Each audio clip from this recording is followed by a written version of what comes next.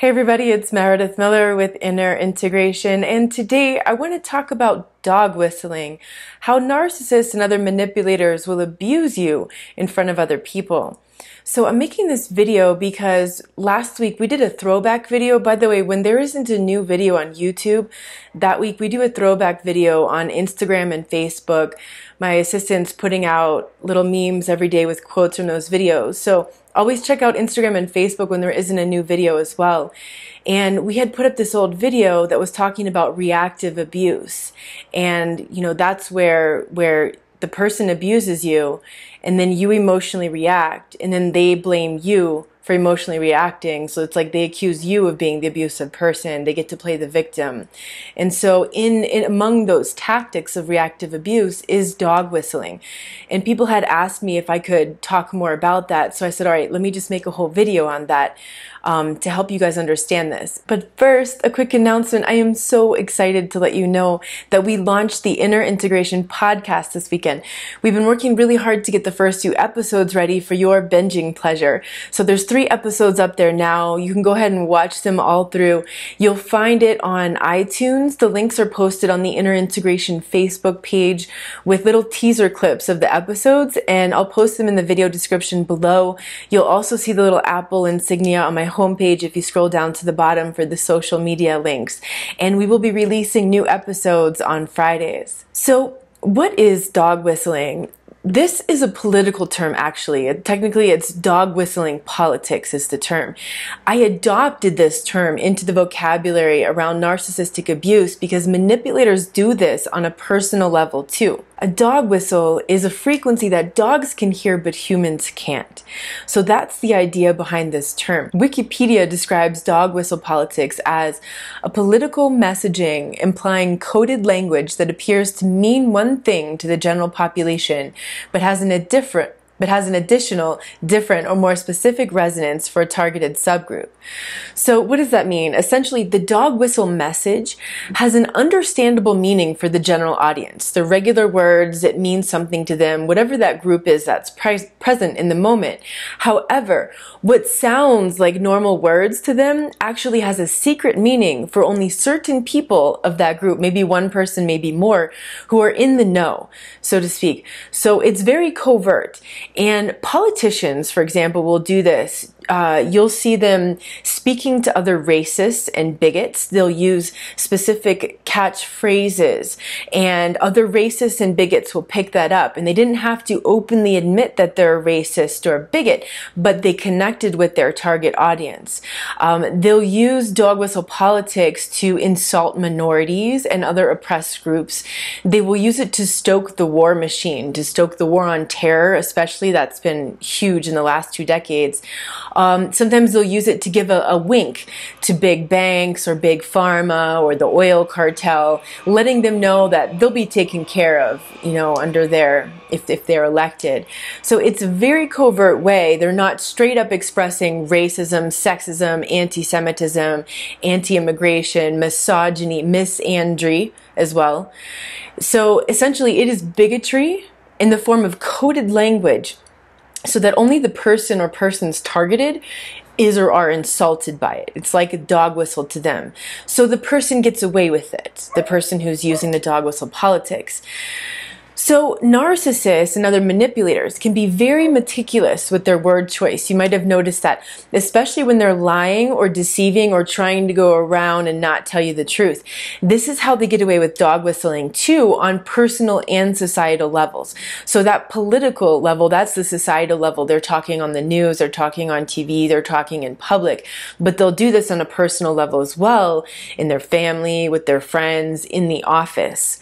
So all it involves is an audience, a group of people. That could be any kind of social group, a work meeting, an interview, a family gathering, like holidays with the families. I know if you grew up with a family like this, you're like, I definitely remember that stuff happening at the dinner table because you couldn't escape it. So it's something only between the manipulator and the target. It's like an inside joke, but it's not funny.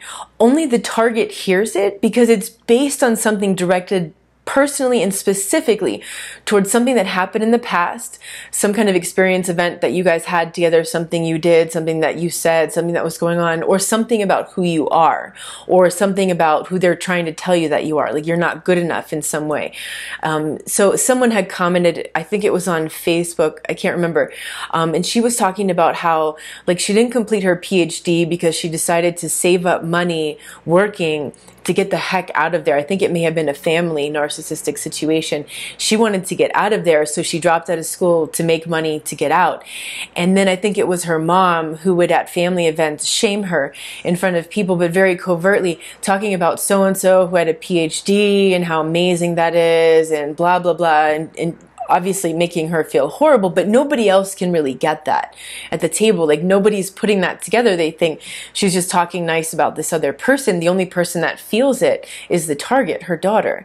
So the target feels triggered, yet everyone else hears regular words.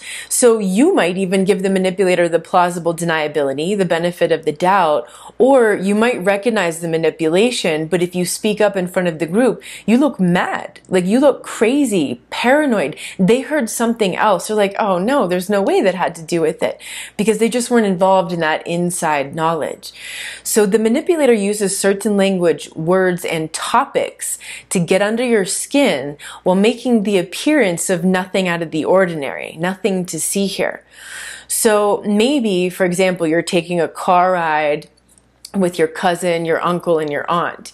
And your aunt says to her husband, tell them about that crazy conspiracy theorist you met on the golf course. So he starts laughing and he said, you know, this guy that he met, he was talking about these plane contrails and how they're actually chemtrails and that they're purposely spraying chemicals in the atmosphere. And everybody just cracks up, cackling, laughing. And you're just sitting there stewing because you know that your aunt knows that you've been talking about chemtrails for years, but she refuses to notice that NASA actually disclosed that they're doing geoengineering and spraying the skies. But anyhow, so your aunt knows that you've been talking about this for years, and she staged this performance in the car in front of other people as a punishment for you because a couple days before you didn't give her what she wanted. She tried to gaslight you and manipulate you and take control of your time, but you didn't let her. So she took it out in this way to abuse you in front of other people. Or maybe you're at the holiday dinner. There's lots of family, and your mom knows that you just broke up with your boyfriend or your girlfriend who hurt you, or maybe it was a husband or a wife, right? And so she starts a conversation across the table with your cousin about how he or she met the love of his or her life and how wonderful it is and how she deserves it, and you know how true love always comes to those who deserve it. And she just looks like a cheerleader for true love and for their love to the rest of the table, but you're dying inside. So this is how they dog whistle. This is how they trigger you in front of groups of people by saying specific things that will make you upset. So what do you do in this situation? You don't react. You play dumb. Pretend to be like the others. Went right over your head, didn't bother you, you weren't even thinking about that, you didn't even notice the correlation. Breathe, because you're going to be upset. Breathe and watch your face. Don't give away your hand with emotional expression. So, you know, if you're looking really angry or you're making some kind of face or you're sitting there with contempt on your face, you know, something like that, or disgust, like they know they got you. So you got to work on your poker face to not reveal that. And then after, you want to go work out the anger and the other emotions later when you're safe at home or wherever it is that's far away from that abusive person. So that's what dog whistling is. I'm sure now that you're hearing this, you're like, oh, I can think of a whole bunch of examples where this happened with various different abusers. So, you know, just be very careful. It's a form of gaslighting, and it's a form of manipulation, and it's how they can make you feel like you're going crazy. It's how they can make you look crazy in front of other people if you react. And that's why it's so important that you don't react and give them that. So I'm sending you all a big hug.